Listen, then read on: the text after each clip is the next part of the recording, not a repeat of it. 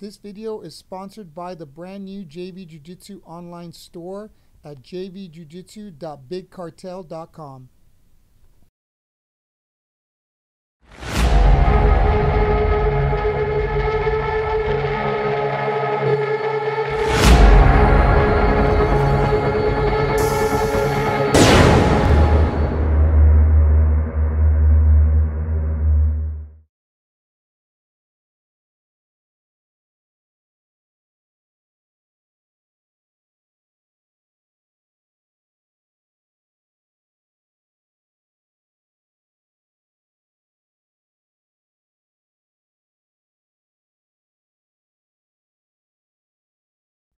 What's going on, everybody? This is Javi Vasquez.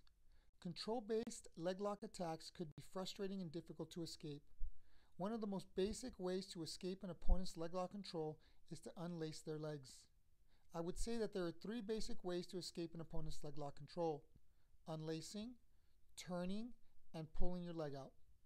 Similar to unwrapping a present, unlacing your opponent's legs is quite simple once you understand the lacing process.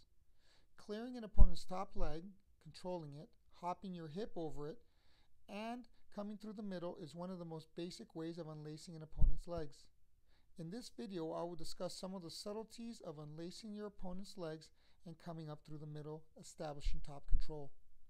As always, I hope you enjoy this content, and thank you for watching.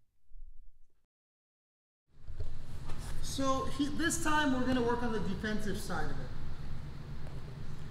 And obviously, we'll just use basic ideas. If I can come up on top of him and get my leg back, do that.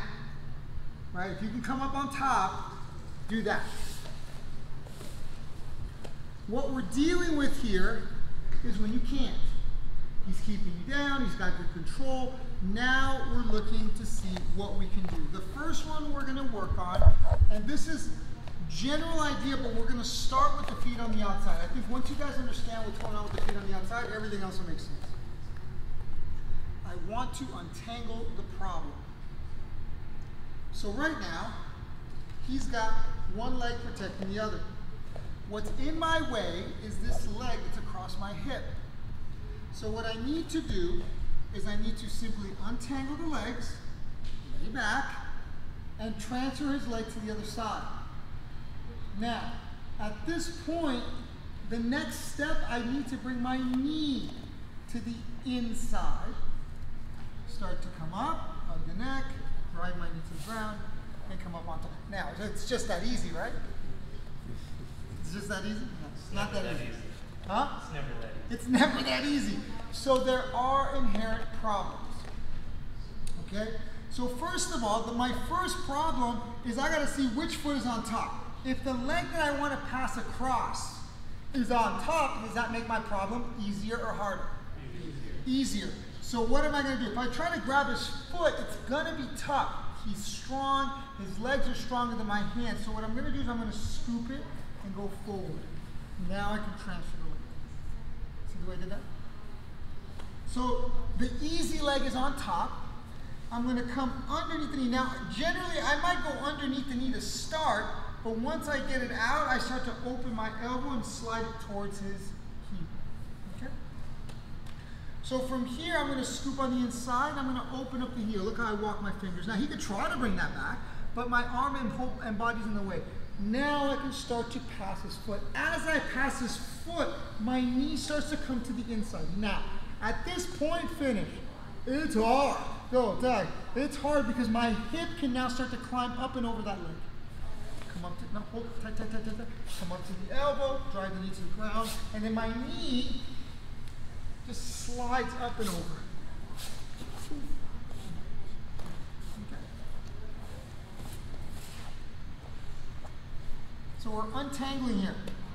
At this particular point, the easy leg is on top. Scoop it. Look how I'm going to control his bottom leg.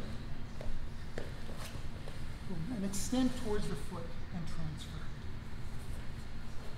As I do that, watch what I'm doing. Even if this leg starts to straighten away, which it won't, come back. It's going to stay fairly tight. Watch what I'm going to do. What did I do? I use my butt to go over. Now bring your foot back. Tough. Extend, pass, knee comes on the inside. Now once the knee's on the inside, he's going to try to move. He's going to try to go. What are you going to do from here? Boom, boom, boom. You can try to do that. Come on. This leg is relatively safe. Now, red light, green light. So if he's trying to move his foot, I'm just going to control it. The second I feel him relax, my hand's going to go from his ankle to his neck. Game over. Hips. Okay? So if the easy foot is on top, we're going to scoop it. Notice how if there's contact between his 2 feet, it's hard to move him tight. Hard to move. You feel how the lacing, it's like a twisty tie, right? You just can't pull them apart. You can't go. Just can't pull it apart. So what I do is I extend him away first. Tight. It's so hard. Extend, boom, clear. I passed the foot and hopped it over at the same time. Now this is the problem. Now the problem is that I can't do that because this leg here is protecting this leg here. Can everyone see that? So this bottom leg now is on top of the leg I want to pass. If I can get to it and pass it, what do you do? Get to it and pass it. But in this particular case, it's not happening. So what I'm going to do is I'm going to hit his heel away. Now when I hit his heel away, when you unlace it, when you separate his legs, what are his legs going to want to do? So watch what I do. Boom. Go ahead, bring it back. Now he could try to bring this one. If he pulls this leg to try and go over my arm is already on the inside. So I'm trying to get to the exact same spot. Okay? So I'm going to separate the foot. I could even hold it because I don't want it to come back over. Boom. And where am I pushing? Am I pushing here? I am pushing as low as it'll go. And I'm also extending him away. Bring that leg back in. Yeah. He could try to go over. It's such an awkward angle. Now I can start to transfer. And look, he can try and hold me down here. But if I attack his toes, it makes it way easier for me to get to the inside. Once I'm on the inside, it's over. Once we're here, this is a red light, green light scenario. The second I feel like I can transfer, because he's going to try to transfer. It's like, oh, I'm just going to control. There's nothing there. I'm cool. The second he relaxes, I get to his neck. If I can keep my hand on his foot, change the grip here, come up. If this foot starts becoming a problem and starts coming in, what do I do then? Hop it, and then come up and move. Okay? So low-hanging fruit, low-hanging fruit. Low-hanging fruit means that the leg I want to pass is on top. Extend, pass, hop, transfer, come up, right? A more difficult proposition is when the leg is protected, extension. Look how I have to lay back. I'm bracing, hips, now knee comes to the inside. Once my knee's on the inside, I can get to the neck.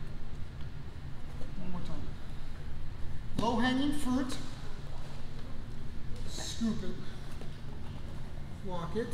Look how my body goes up and over his bottom foot. Transfer, knee comes on the inside. Come up.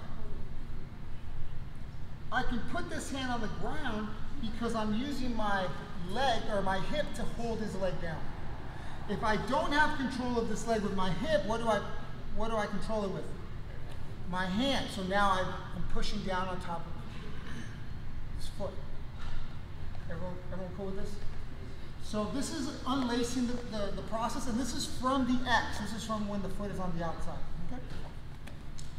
So if it's low-hanging fruit, we extend it and transfer, right?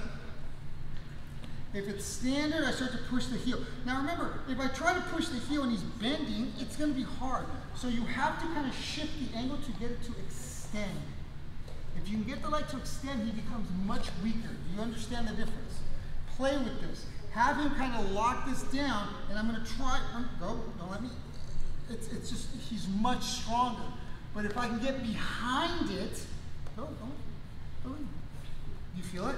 You're way stronger. So you need to understand the leverage involved and how to actually separate it. You can't do this. You have to get behind it so you can push it. So I'm not behind it here, but if I can get it away, boom, so getting it away from the body, now we can start to work. Questions? Unlacing or untangling the legs based on the X. Swim underneath the inside, come up to your hand, get to his neck, come back up on top of the mouth. Make sure you get this leg on the inside, because if you don't get this leg on the inside here,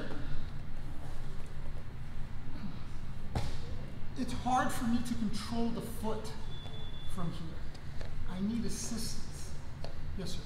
Ideally, what is he doing when you attack the leg there? Like, what kind of leverage is he using on the foot? Well, the first thing he's got to do is he's got to hold me in place. He can try to scoop me and stuff, but so long as I can keep my heel turned in, he can't scoop me. His options from here, because my foot is not wrapped. If my foot is wrapped, wrap it. No, that's scooping. Wrap it. Lower, lower, lower. Get on the foot. Yeah. If it's wrapped tight, I'm going to have to get to his arm, and I'm going to have to kick my leg through to get comfortable. Once I'm comfortable, I bend my foot, and then I can start working my way out. If he's on his elbow, get off here. If he's like this, I'm more concerned with the scoop, which is him scooping my heel. So if my heel going out is bad, what's good? Scoop my heel. Can't achieve it. So yes, I am paying attention to what's going on here, but at this point there's no real danger. When we start getting into danger is when we start working turns. Right? So we're going to get there. Question? Go! Hey everybody, thank you so much for watching my video. Please click like and subscribe to my channel for more great strike-based jiu-jitsu content. If you have any questions about the techniques that I'm demonstrating, please leave a comment in the comment section below. Thank you so much.